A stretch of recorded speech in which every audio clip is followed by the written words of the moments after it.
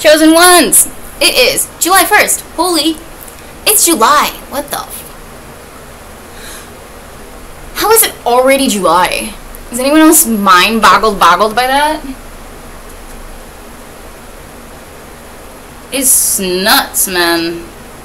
How fast this life goes. I am Kimberly. This is the Kimberly Ponce channel, where we talk about awesome things literally all the time. And today we're talking about how to handle, title of the vid is how to handle being attacked with grace.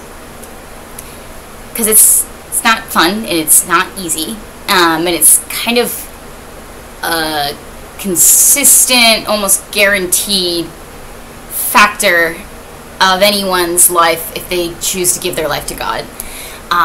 It's especially worse if you is chosen and it's like your destiny is meant to change the world, and of course the enemy is not going to like that. So we're going to talk about that today. I don't even know. It's 9:57 in the morning. I slept so well last night, I woke up and did not know what day it was. That's how good I slept. And I had really cool dreams. I had like really cool dreams. Like, I don't know how to explain it. And like, I also got like finally some of the best sleep I've gotten, that I've needed to be getting. Like English conjugation, don't know it. I've been needing to get better sleep for the past like 28 years or something, and I just like finally last night I slept on my stomach, and that seemed to take a lot of the pressure off the rodilla here, and so that was like a breakthrough in and of itself, and I'm so grateful. Finally good sleep. So you guys, welcome. We're gonna talk about it. Like, have you been attacked before? Have you experienced that? It's not fun, right? It really makes you feel ganged up on, and you can feel the hostility, and sometimes it feels really unfair because it's like everything ganging up against you, but you're doing right. You was doing right by God, and you was doing the good thing, you know, like your destiny and your purpose, and you're doing what makes you happy and like what God has led you to do. And that's kind of extra, it's kind of, that's the thing. If you do get attacked, I kind of wanted to mention a couple of different things. It's actually a really good sign when you're getting attacked in a certain area of your life, especially like an area of creativity. It's a very good sign. And if you do get attacked, wait it out. I have made a video about this in the past, about like 10 steps to do and like how to be attacked, and like or not how to be attacked, sorry, how to handle being attacked, like 10 steps.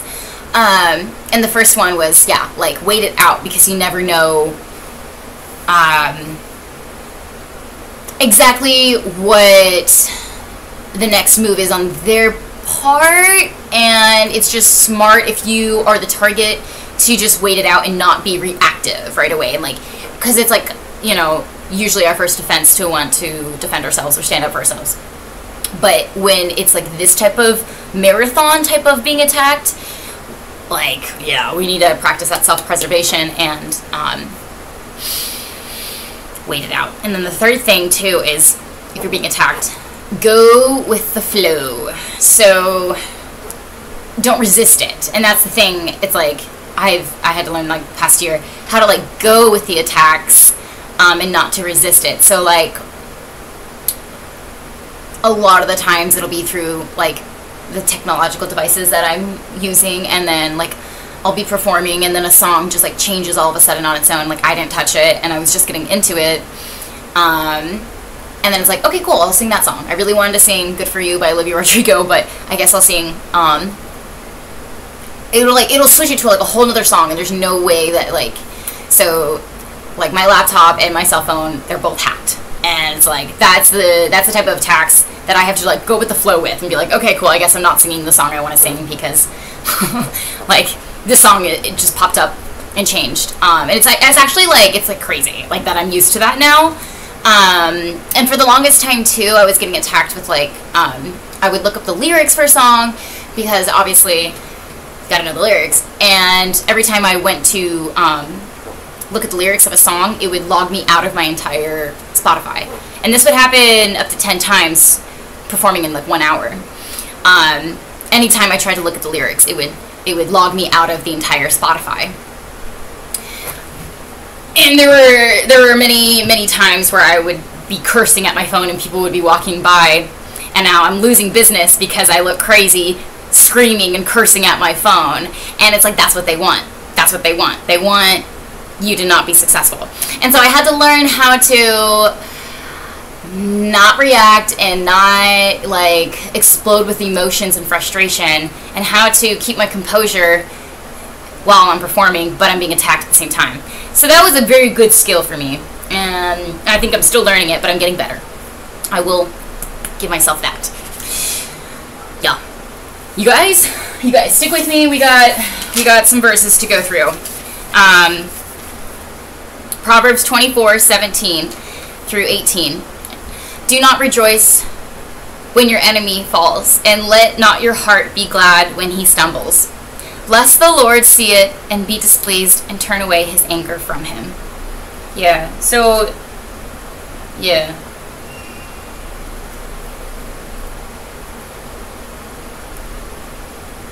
Yeah, we want to make sure that like we is always gracious in our heart, and we're not gloating.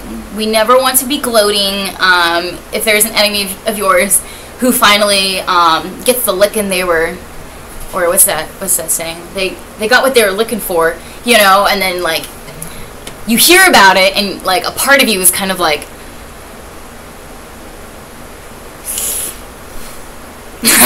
you're like trying not to be like, well, you know, or like, yeah, I mean, that's what happens, like, when you are that evil for that long, like, something bad, like, something is gonna come back to you eventually, like, the bare minimum, it's hard, kind of, in our human nature, to not be, like, a little gloating or a little haughty about when we finally hear about how the person or the organization that's been coming against us, or an individual for so long, and then they finally get taken down. It does feel like what we can do, I think what we're allowed to do in that moment is thank God for intervening, but we never want to be like rejoicing at our enemy's fall, because that's what they do with us, and we know that's wrong. What do we do immediately is forgive those who have hostility against us. What do we do is immediately, you know, extend the forgiveness. We don't return hostility with animosity. That's even stronger. We don't raise our voice. We already have God in us. We have everything we need, and life isn't meant to be spent arguing anyway. Certainly not. There was one verse I just like, so what we can do is be like, oh, thank you, Jesus, for intervening on my part, when our enemies finally do have that divine retribution and seek their moment of, ooh, like it's coming back on them type of thing, like all they put out in the universe that was not good, like the law, like God does not apply like the line of justice, like impartially. It's all like very much like what you put out is what you get back. And so we want to make sure in the moment that when we're hearing about that, we're like, oh, okay, thank you, God, for like being with me and protecting me and making sure that I'm continuing to achieve my destiny. But like the Black Keys have this song, and they are my favorite band. The Black Keys are my favorite band. Yeah, and they have this song on their newest album called Let's Rock. I think it was their 2022 album, and it's every little thing that you do, it's always gonna come back to you. And I love that song, and it really is true. Like, so even our thoughts of like, oh, my enemy got taken down, and then being like, slightly rejoiceful, like that will, even that little bit of, like that will come back to you. So we always want to make sure we're keeping ourselves in check, and we're thanking God for helping us just to achieve our destiny, and he will intervene and take care of the enemies. That is literally like what he is here for. Like, our job is meant to be joy and light and kind and sharing the fruits. He will take care of the enemies. We will continue to smile and love. Psalms 83, 1 through 8. Oh God, let there be no silence on your part. Do not keep speechless, and do not keep speechless, and do not stay quiet, O divine one. For look, your very enemies are in an uproar. For look, your very enemies are in an uproar, and the very ones intensely hating you have raised their head. So God will get their attention. God will intervene. I really truly feel like there's a little bit of a story I need to share with you. Just last night, and this is because I feel led, for anyone that really feels like they're getting, honestly, like there is no justice. Like there is, like, it feels like there is like nothing happening in terms of like anybody seeing any of the stuff that you're going through, and it seems like everyone's just getting away with this mistreatment towards whoever's getting this message. It may feel like there is no day of retribution for your enemy, and it may feel like you're small and outnumbered. And I also feel led to say it may feel like incredibly unfair, and it probably is. However,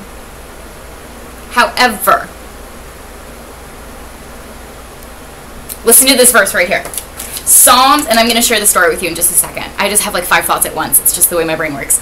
Psalms 23:5. You prepare a table before me in the presence of my enemies. You anoint my head with oil. My cup overflows.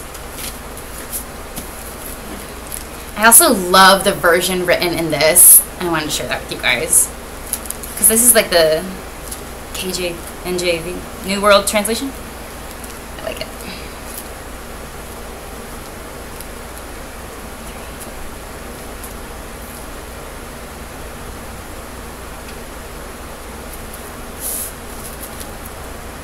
Psalms 23. I love it. Jehovah is my shepherd. I shall lack nothing. In grassy pastures he makes me lie down. By well-watered resting places he conducts me. My soul he refreshes. He leads me in the tracks of righteousness for his name's sake. Even though I walk in the valley of deep shadow, I fear nothing bad. I'm going to repeat that one more time, you guys. Even though I walk in the valley of deep shadow, I fear nothing bad. For you are with me. Your rod and your staff are the things that comfort me. You arrange You arrange before me a table in front of those showing hostility to me. With oil you have greased my head. My cup is well filled. Oh, so beautiful. No matter what occurs, no matter what kind of attacks, they are all measuring lines of justice that are used as tests so God can continue to use you. It's all just strength training, believe it or not. And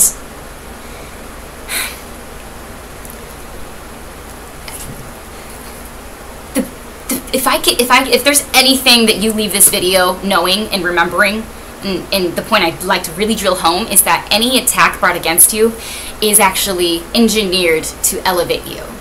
It's just going to take some time. It's just going to take some maneuvering and navigating, and God's beautiful works and the way he mysteriously works. It is actually, believe it or not, it is engineered to elevate you. It's just going to take some little bit more time and a little bit more seeking knowledge and understanding from God in order to see how. And that's up to every individual to go to God and say, how will this elevate me? Please reveal that to me today. But it definitely will, because it's like just going to the gym, and it's a measuring line that will test you. Any attack that comes against you, it is approved by God first. Before Satan attacked Job, he said, can I really mess with him? And God was like, okay, you can attack his health, you can, take away the providence and the longevity of the family, and the pasture and the lands and the animals, but just don't kill him. And so really, it's an honor to come up against these enemies. We would be nothing without our enemies. We love our enemies. We pray for them. We need our enemies. There are lily pads up to success, believe it or not. It's just in the form of darkness. It's like a black lily pad on your way to greener lily pads. But it's like beautiful how the darkness actually elevates us. You see what I'm saying? It's like really, really gorgeous. We just cannot be defeated by the darkness. And so, perfect. Thank you, Holy Spirit. So with that said, sometimes when we're being tested and when we're being attacked, it really feels confusing. And that's meant to be that way, because you know what? Satan is very crafty, and we can see that right here in Genesis 3:1. Now the serpent was more crafty than any other beast of the field that the Lord God had made. He said to the woman, "Did God actually say that you shall not eat did God actually say you shall not eat of any tree in the garden?" So I truly see that as like the first historical recorded document of gaslighting in history. This is gaslight. This is like a perfect illustrative example of what gaslighting is. It's sowing doubt into the victim's mind and warping their reality. Eve knew that God said, I forbid you to eat any of the fruit of the garden, and then gaslit by Satan, and then warped reality. And that was like the first. That's why gaslighting is evil, because it ruins lives. And of course anything can be healed and brought to restoration with the power of Jesus Christ, and anything can be done in Jesus' mighty name, and nothing is impossible with God. But it's like gaslighting has the potential, because it's so evil, it has the potential to look what it did to our entire reality of our entire world. This started the thorns on a rose. Before this, there was no thorns on a rose. Before Eve ate the apple, it was like there was just a beautiful rose. There was no thorns. They were naked and not ashamed. And then after she was persuaded and very, the devil was very manipulative and gaslit her and said, "Are you sure God said you shall not eat of any tree in the garden?"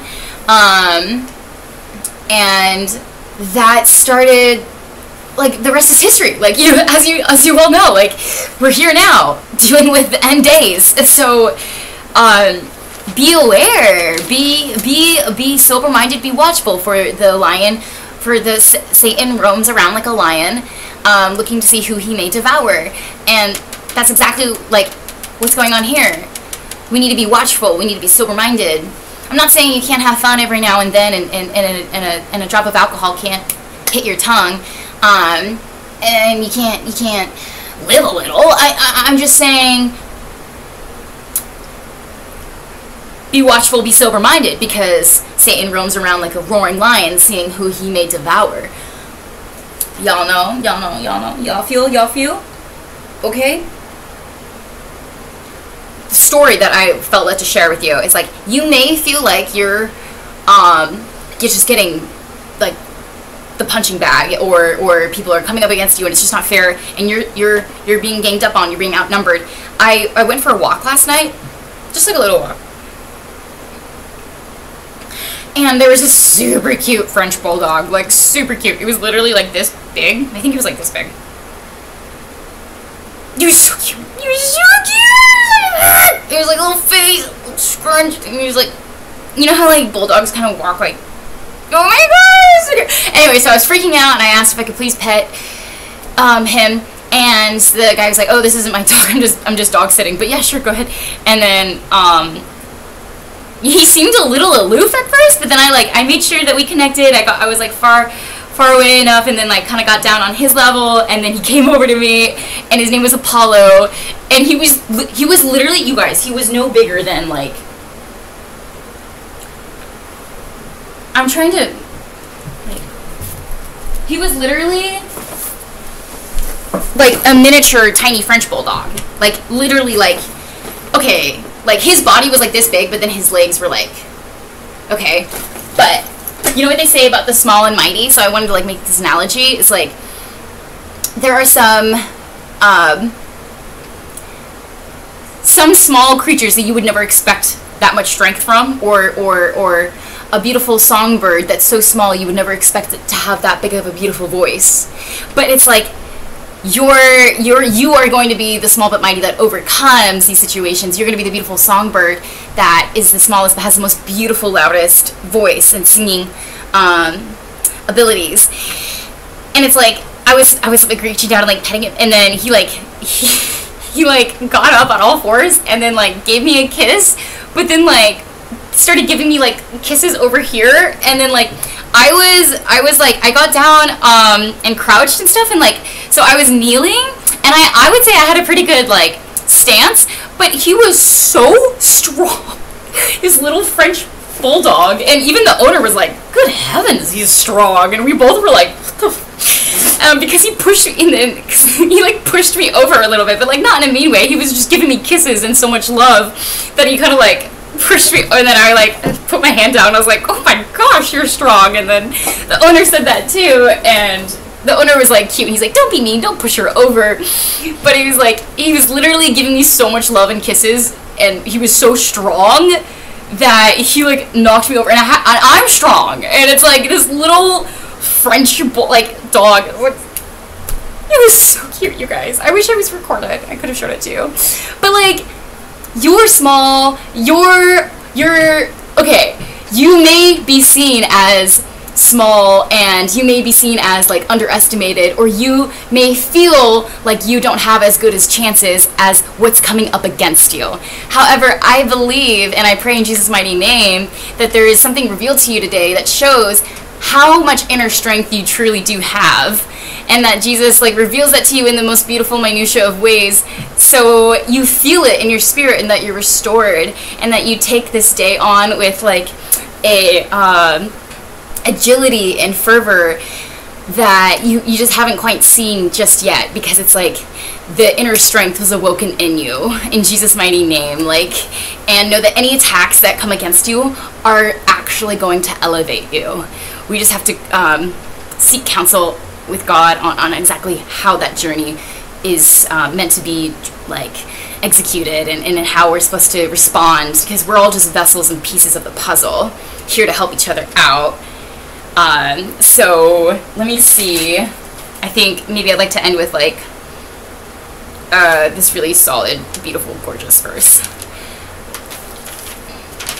Ephesians 6:10 through 18. Finally, be strong in the Lord and in the strength of his might. Put on the whole armor of God, that you may be able to stand against the schemes of the devil. For we do not wrestle against flesh and blood, but against the rulers, against the authorities, against the cosmic powers over this present darkness, against the spiritual forces of evil in the heavenly places. Therefore, take up the whole armor, that you may be able to withstand in the evil day, and having done all, to stand firm. Stand therefore, having fastened on the belt of truth, and having put on the breastplate of righteousness.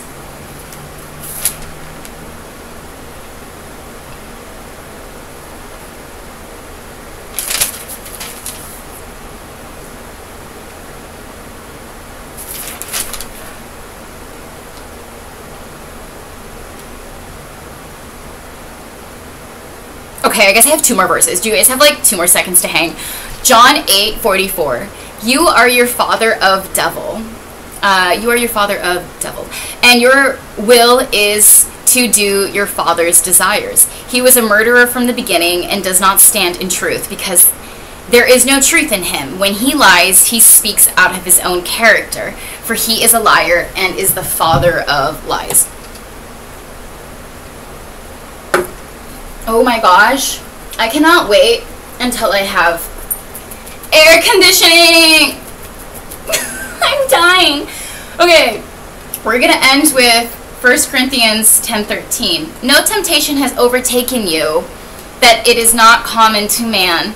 God is faithful, and he will not let you be tempted beyond your ability. Yes. But with the temptation, he will also provide the way of escape, that you may be able to endure it. So you see how in John 8:44, he's the father of lies. He does nothing but lie. Like, he's miserable, he's a loser, he's pathetic. He went against the one and greatest God that has been here forever when there is a void and darkness and nothing over the face of the waters.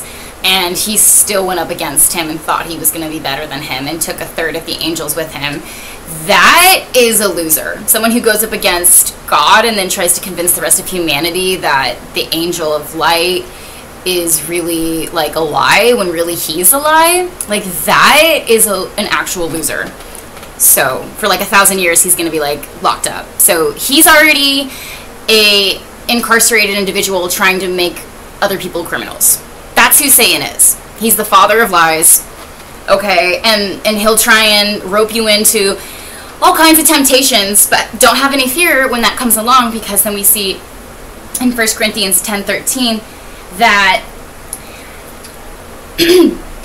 you will not be tempted beyond your ability, but with the temptation, he will also provide the way of escape. God will always provide a way of escape so that you may be able to endure it.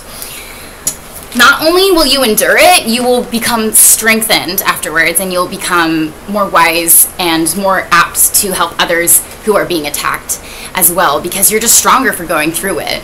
You just are. It may not feel like it in the moment. In the moment, it, like, truly right now, it may feel like you're being broken down and you may be on the floor crying, like, type of like feeling defeated. But those are actually the very scaffolds of your strength, that it's like kryptonite. It just, like, sometimes we just have to kind of like get beaten down to discover like why we want to get back up again, if that makes sense and if that's not too cheesy. But it's like, we will endure it. Whatever escape or temptation comes our way, there's always an escape. We're never trapped, and this life is an opportunity to show others love and kindness. And hope.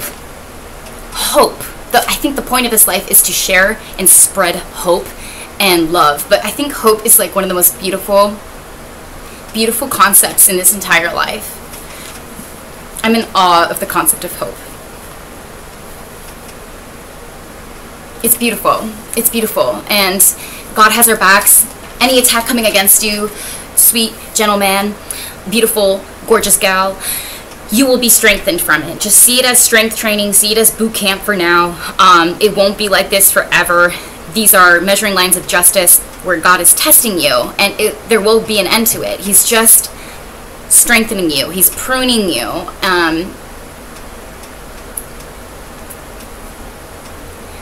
Don't give up. Like, it's going to get better. And if there's any attacks coming against you that seem like you're barely able to keep your head above water, seek God and ask for the inner strength to be revealed to you today. And I don't think I said this verse yet either. Psalms 54:3. For strangers have risen against me. Ruthless men seek my life. They do not set God before themselves. So we may even come across people who like do that and are not putting God before themselves and instead seek the worldly favors instead of first seeking the kingdom of God. And that's another form of distraction or disruption or delay into what we're actually supposed to be doing with our destiny. So these are my suggestions and Bible verses and ways to apply how to handle being attacked in the spiritual realm and how to do it with grace. Okay, you guys, I love you so much. Stay safe. Stay blessed. Stay chosen. Peace.